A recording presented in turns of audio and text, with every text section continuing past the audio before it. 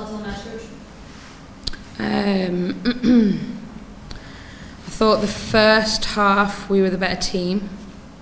Conceded at a really sloppy time, similar to last week really, where we were dominant and didn't take our chances, and even with the amount of possession had, we didn't create enough chances.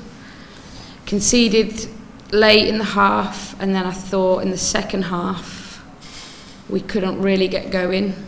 We couldn't get out of our half, and then we created some opportunities later on in the game. And whatever, Flash are difficult to play against. They're a hard team to play against, and credit to them because they make the game difficult. Talk about Amy's performance a little bit. Yeah, she did well. I thought she did really well last week, coming into a really difficult environment. And again, I thought she did well this week. It's hard to play against them. They put you under a lot of pressure on set pieces and stuff. And I thought she stood up and made some good saves.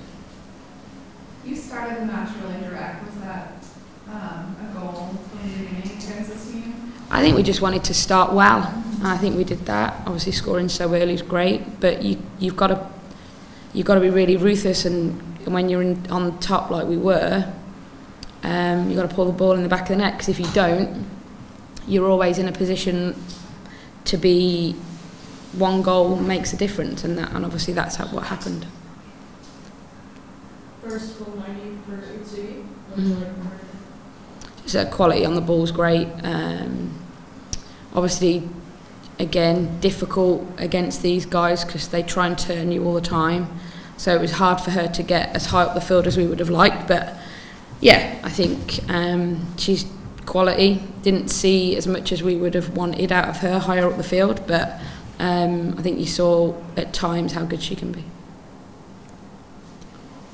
You didn't use your third sub. Did you feel like there just wasn't anyone who could provide that spark at the end? I just thought we had a little bit of momentum at the end, and we were pushing, and yeah, it's difficult in games like that because they're so dominant on set pieces that whatever change you make, you've got to make sure that someone goes on who can also compete that way too.